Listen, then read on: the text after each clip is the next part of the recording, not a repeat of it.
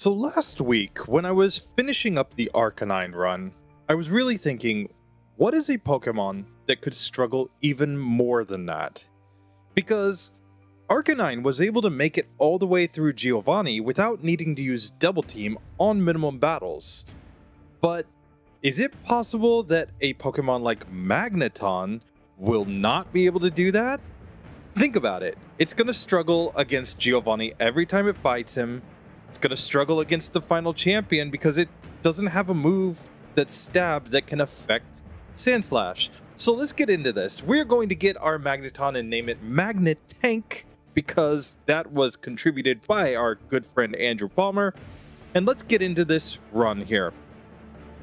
So we are going to start off, of course, by taking on Rival 1. And he's fairly easy because Thundershock is pretty strong and we have great special. So he goes down. Now we can move on to Viridian Forest where the Caterpie is just a few Thundershocks and it goes down as well. Now moving on to Brock. Brock is not actually an issue because Sonic Boom does a fixed 20 damage. So we are able to just use Sonic Boom to take both of his Pokemon down.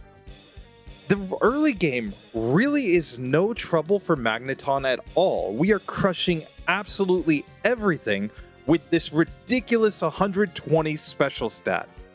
So here against the Team Rocket, we are going to just do the same thing.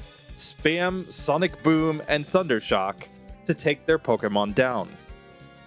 After we've taken down their Pokemon, it's just natural. We're going to go take on Misty because we have a type advantage. So here in the Misty fight, all we have to do, just spam Thundershock over and over and over again. She takes us out one time, but it's really not that bad. On our fourth attempt here, we come back and we are able to just use Thundershock and Sonic Boom to take her team down, and there we go. So Misty, really not a problem. Let's take on Rival 2.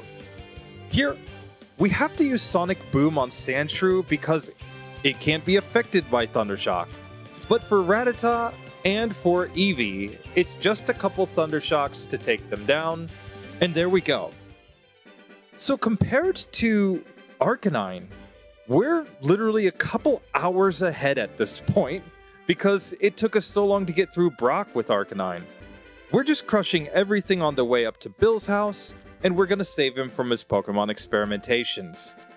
Now, with that being done, we can get on to the single most important and difficult trainer in the entire game.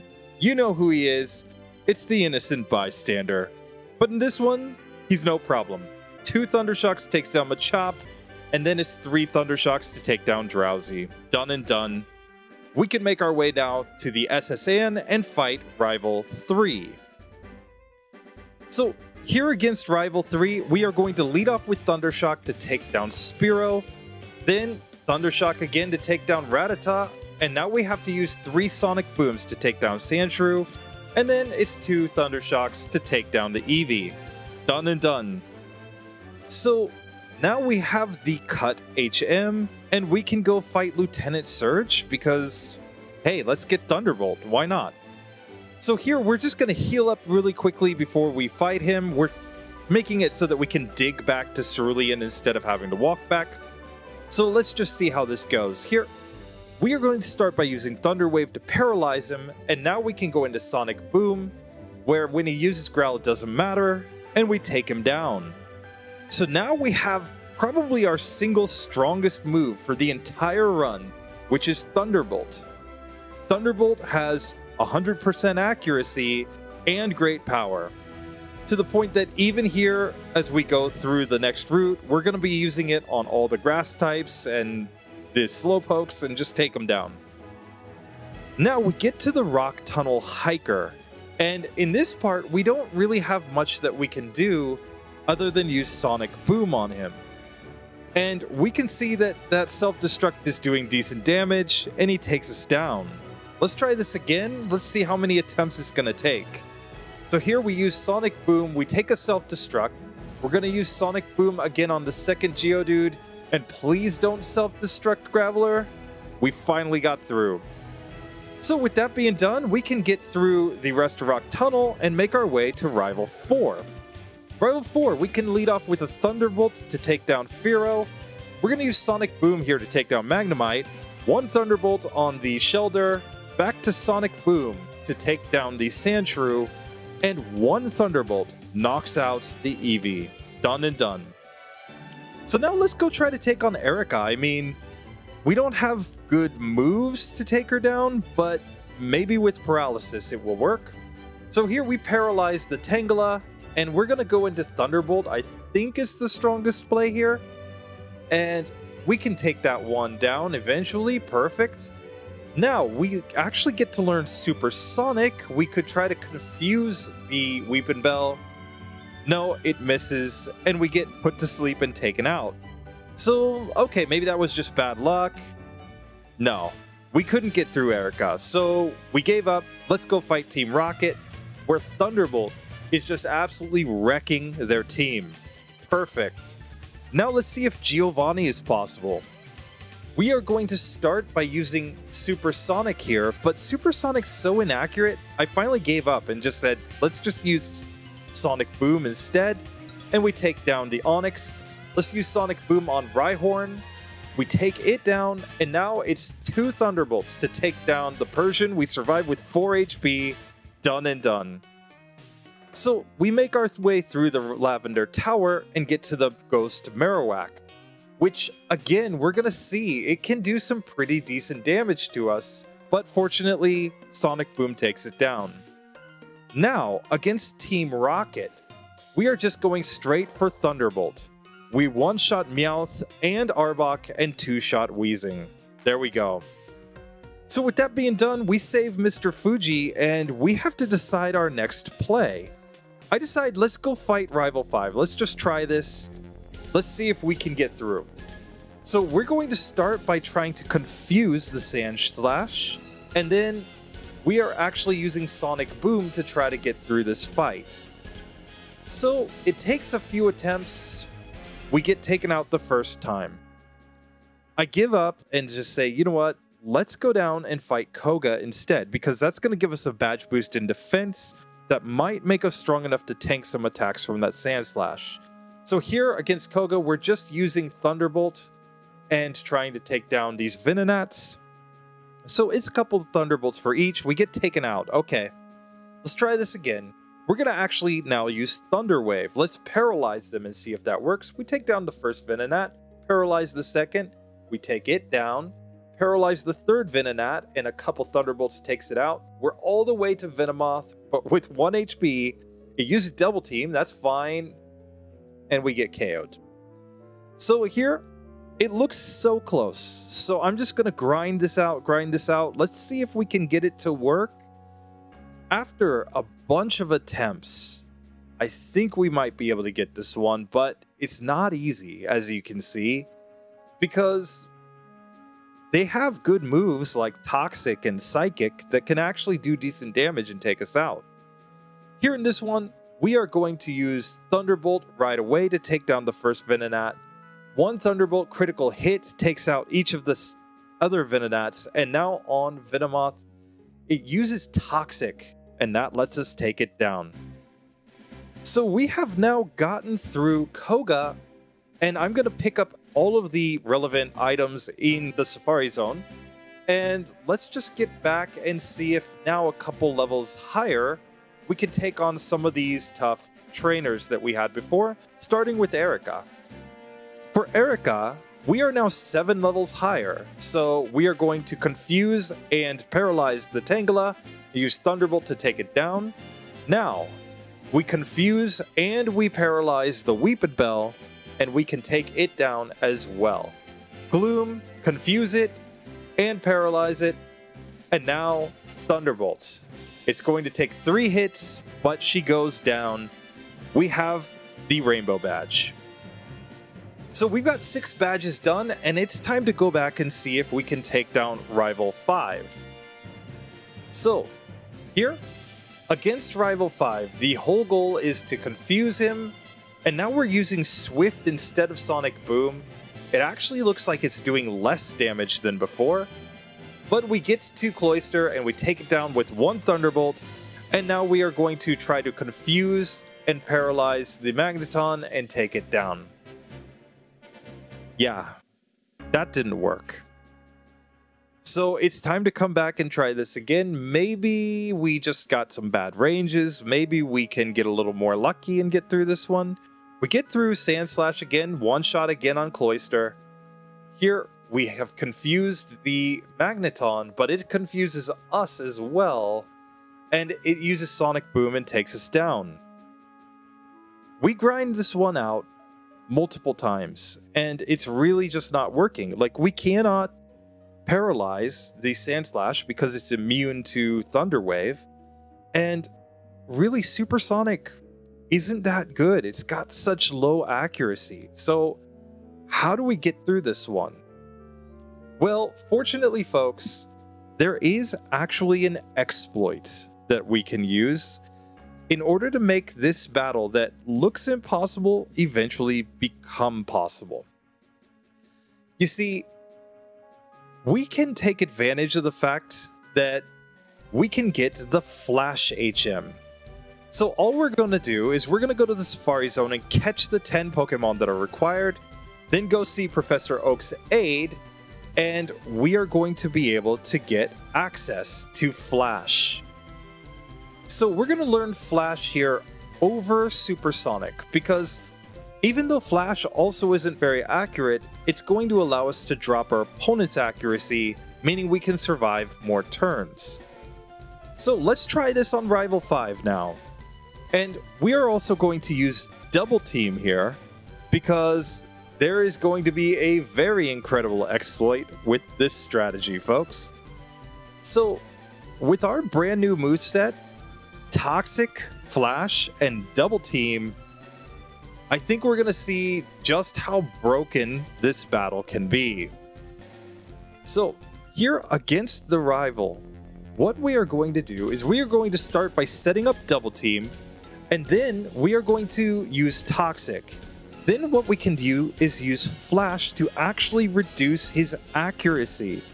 You see, evasion and accuracy are separate stats, guys. So evasion drops, or evasion increases and accuracy drops, work in tandem. So here we take down Magneton. We're all the way here now to Kadabra. We're going to poison it with Toxic, stall it out. There we go.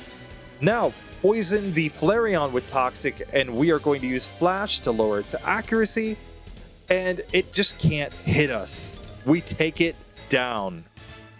So let's take out Team Rocket. They're going to be a piece of cake. We're just going to set up one Double Team and then go into Thunderbolts, and they're really not too hard. We aren't going to relearn Thunder Wave at this point. I decided to just stick with the strat that I have. And here I decided to try Giovanni without Double Team, just to see if it's possible. So I actually learned Takedown over Double Team here. Basically, if we don't have to use Double Team the entire run, I'd prefer not to. But here we can see that we are using Toxic to take down the Rhyhorn, but we're taking a lot of damage. Let's try this one more time.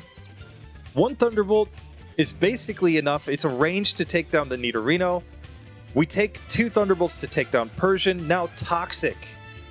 And we are trying to lower the accuracy of the Rhyhorn and just let Toxic whittle it down. Hopefully we get through with enough health that then we can take down the Nidoqueen, but we just don't have enough HP left. I try this over and over and over again, and it's really just not working in this one.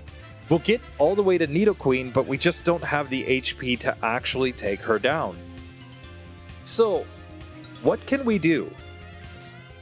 Well, one thing we can do is we can go and fight Blaine instead, because Blaine will give us another badge and give us a special boost. That could help. So here, the strategy is we're going to start by setting up Flash. We get taken out the first time by the Ninetales. Let's try this again. We're trying to set up Flash to lower its accuracy, and then we are going to try to go into Toxic in order to whittle it down, and we can use some Thunderbolts to speed up the process. The problem is we keep getting confused by the Ninetales, and their attacks hit pretty hard, so time to go back and buy another Double Team TM. So if you're actually doing this one at home, folks, Double Team plus Flash is the strategy. It is the way to go. We go ahead and forget Takedown, and we just go into spamming Double Team and Flash on his Pokemon and using Toxic. And we can see now we're getting to Arcanine, at least. So here in this one, we are going to spam our Double Teams. We're getting all of our badge boosts. And we are going to use Toxic and Flash. And basically, once we do that, he has a very low chance of hitting us. On the Rapidash, we are getting Toxic, and now we are just going to take it down. And Toxic on Arcanine, we're going to use Flash to try to lower its accuracy to keep it from doing any damage to us whatsoever. And there we go, we take him down. Perfect. Or 6 badges, done. So now let's go and do one more thing. Before we go back and fight Giovanni, we can get a stronger move than Takedown to use on his Pokemon. I decide that what I'm going to do is gamble at the game corner until I get 5,500 coins. Getting 5,500 coins will enable us to get the Hyper Beam TM, which will be our strongest physical move in this run. So it takes a small eternity to get the luck at the slots in order to make this work, and basically all you have to do is just keep going in and out until you get in this lucky mode and you can get massive amounts of coins. So now that I've gotten 5,500 coins, I go ahead and buy the Hyper Beam TM, and we are going to go ahead and teach that to our Magneton. So what move should we forget? I decide in this one, let's forget Takedown, and let's go try to take out Giovanni. So here against Giovanni, we are going to use 1 Thunderbolt to take out Nidorino, 1 to take out Persian. Now it's Toxic, and we're going to go ahead and use Hyper Beam to try to take down the Rhyhorn as quickly as possible. Now against Nidoqueen, we are going to set up some flashes in order to lower her accuracy, and then the goal is to use Hyper Beam to take her out. So with all our flashes set up, we can see that Hyper Beam's doing about 1/3, and there we go. 3 Hyper Beams takes her down. So with that being done, we can move on now to take on Sabrina. And Hyper Beam's probably our best bet here, so let's just try it. Here, we are going to start by using Hyper Beam. We get the KO on Abra. Hyper Beam, after we set up some flashes, hopefully we'll KO Kadabra. Let's find out. We use Toxic here, and we're basically just trying to lower its accuracy. And it's already lowered our accuracy with Kinesis, but we take it out. Now, Toxic, and we are going to just spam some flashes to try to prevent damage from the Alakazam. And we get it to go down. Perfect. So Sabrina is done. Now it's time to go take on the biggest challenge in the entire run, which is going to be Giovanni. So we picked up the Mimic TM, and we're going to learn that right now. We're going to Mimic Earthquake in order to do damage here. And I decide to replace Hyper Beam, because Hyper Beam really just isn't going to do that much for us here. And let's go ahead and learn Double Team 2 over the top of Toxic, because Toxic can't affect Nidoking and Nidoqueen. So let's try this. Giovanni, let's go. So we grind here for quite a while, trying to get through this fight, and it's really just not working. Even with Double Team and Flash, lowering their accuracy and increasing our evasion, we're just not getting through this fight. So in the end, I have to go ahead and even use some rare candies here in order to get to a higher level. Now at a higher level, we are getting to Rhyhorn, and we almost took it out that time. Let's try this. Let's see how many attempts it's going to take. And really the issue is, of course, the Doug trio can just one-shot us at the beginning of the fight. And when we do get deep into his team, we still have to contend with Earthquake from both of the Nidos and Rhydon. So here, we are going to set up 6 double teams right off the bat. And then we are going to try to mimic Earthquake. With Earthquake, it's a 2-hit KO on the Doug trio. Now, we can Thunderbolt the Persian down with 1 hit. It's going to be 2 hits on Nidoqueen. Now, a couple of hits on Nidoking as well. And we are going to try to lower the accuracy of Rhydon. And we can see that we're not doing that much damage, but we get a couple critical hits and we finally take him down. So there we go. 8 badges. But unlike Arcanine, we were using double team for about half of this run so far. Let's try Rival 6. So here, we're going to set up our double teams, and now we are going to go ahead and set up a couple flashes as well. And we have to decide what move to mimic here. I decided to mimic Swift in this one, and basically we're just using Swift and hoping for good ranges to take him down. Now, it's actually a single Thunderbolt to take down Execute and to take down Cloyster, and we level up right here. Let's see what we can do against Magneton. Magneton does no Swift, but we take it down. Kadabra hits us with Psybeam. So we have to do this a bunch of times because really just getting past the Sand Slash is a huge challenge. It knows Swift, so our accuracy lowering tactics don't always work.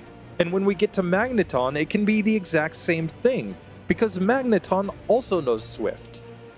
This is a big difference in Pokemon Yellow versus Red and Blue, is a lot of opponents actually use Swift, so Double Team is much worse. So here, finally on this attempt, we're going to set up our double teams. We don't take any Swifts up to this point. We do take a huge Slash. We're going to mimic Slash on this one and take the Sand Slash down.